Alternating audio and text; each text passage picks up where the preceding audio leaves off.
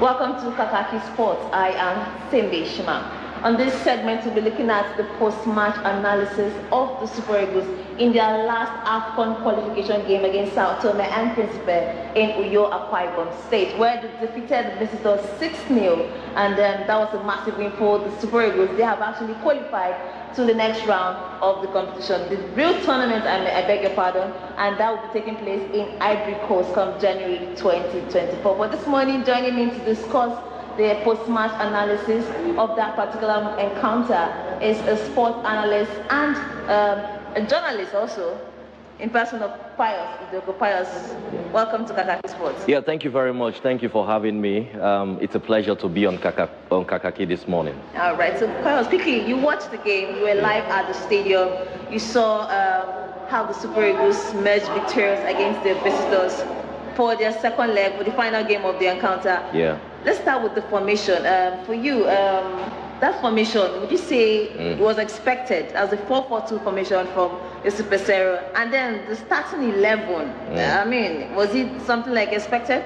Oh, most definitely. I think Jose Pesero is always a 4-4-2 kind of a coach. He always prefers the diamond formation rather than playing maybe a 3-5-2 or even a 4-3-3 formation. Jose Pesero is very typical of playing the diamond formation. I wasn't really surprised, and I don't think, maybe the little surprise for me was the fact that the new players, some of the new players invited into the team, I thought probably because it's a dead rubber game, they will actually be given the opportunity to, you know, show Nigerians what they've got, the likes of Boniface actually eventually, he got his debut. I was actually thinking that Jordan, Tonaruga, and Gift Orban. We understand he was injured at some point, so probably that's the reason why he couldn't, you know, make the match day list eventually. He couldn't even sit on the bench. So I just want to believe that Jose Pesero believes in this diamond formation so much, and I don't think he's ready to trade it for any other formation, because that is what has actually been giving him results in most of the matches that he has played for the Super Eagles. This makes it the 10th game. Looking at all the previous other games he has actually played, you will agree with me that he has always played more of the diamond formation than any other formation. So I wasn't surprised about it that he decided to come up with that formation once again, and of course it actually panned out well. It gave him results. But let's now talk about the results. 6-0. I mean, that's a lot of goals, quite okay, but not compared to the reverse picture that they played, you know, away from home, 10-0, and then playing at home 6-0 against Sao Tome and Principe. For you, was that more or less a downgrade or an upgrade, looking at the squad we have? Anyways, a lot of people actually thought that because we defeated Sao Tome 10-0 away from home, in Agadir, Morocco to be precise, maybe a lot of people are thinking that here in Nigeria they should receive the bashing of their life. They should double. Yes, they thought the Eagles will double that score. But unfortunately, football is not like that. Football writes its own script. You sometimes what you least expect can actually spring up at any time. Yes. And I think that was the kind of surprise that Sao Tome came up with. Remember, during their press conference when they arrived, they promised that they are coming to trash Nigeria, even though they got the bashing anyways. Keep dreaming. They dreamt they were going to trash Nigeria. Yes. I think it was just overboard for them. But regardless, 6-0, it's not a bad result, judging from what the Eagles played against them away from home. Yeah, the fans actually enjoyed it because the goals came. If it was like maybe 1-0, 2-0, yeah, it would have been disappointing for the home fans. Yes, you could see how, you know, they turned out, they were cheering them. They wanted the Eagles to keep scoring. As a matter of fact, some even said they want to see 24 goals. I mean, that doesn't happen in modern day football. Yes. So a child that you beat today, tomorrow, don't expect that you can still beat that child again. And the post-match conference, I could hear one of the players also saying that they are growing. This is a team that is evolving. Exactly. And they can't always be that team that every team will just come and, you know, just take them. Yes, take them for a ride, have a stroll in the park against them and all of that.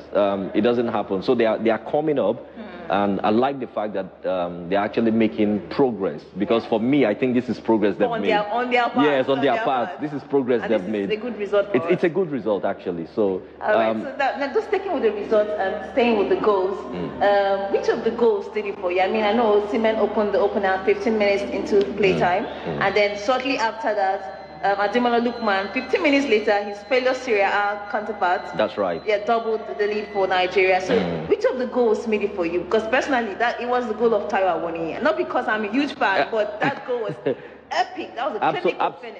Absolutely, absolutely. That was a masterclass for me. Taiwo Awoniyi's goal stood out for me. Why I said that, because not so many strikers can actually score that kind of goal. Yeah, chest control. Yes, chest control. Even in the midst of a packed defense, he was able to keep his confidence. Yes, he kept his cool and then buried it nicely. I think Taiwo Awoniyi's goal stood out for me. The goal that Kelechi Iheanacho, rather Victor Osimhen scored, perfect, nice goals as well.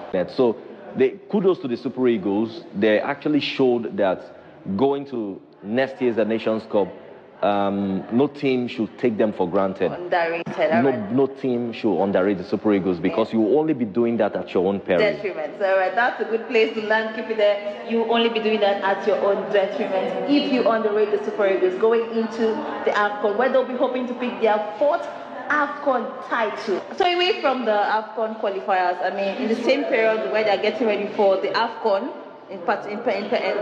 precisely the AFCON tournament, precisely, which is taking place in Ivory Coast sometime in January.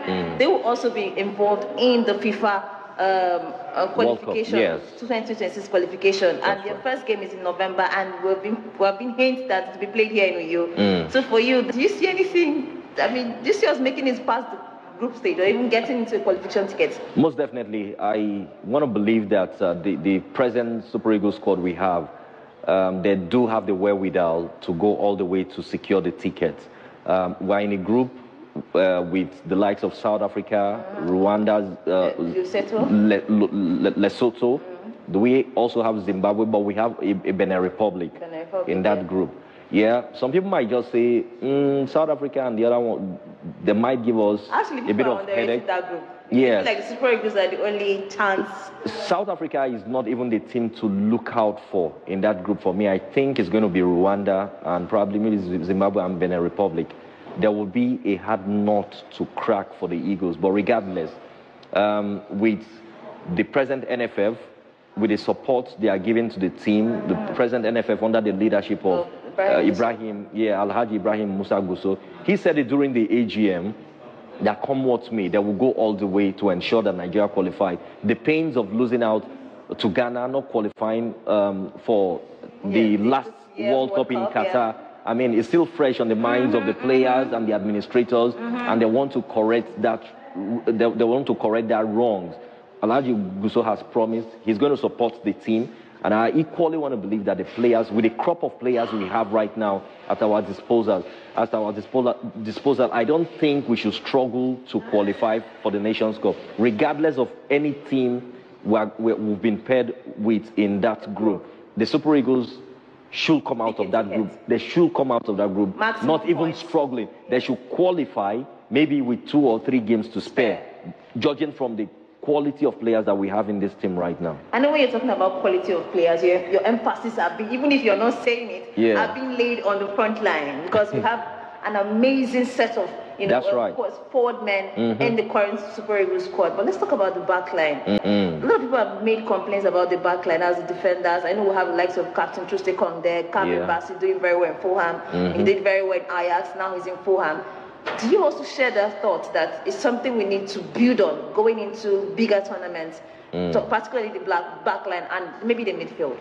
Well, your defense is as good as your attack, so I do agree with you that we need depth in the defense, in our defensive setup.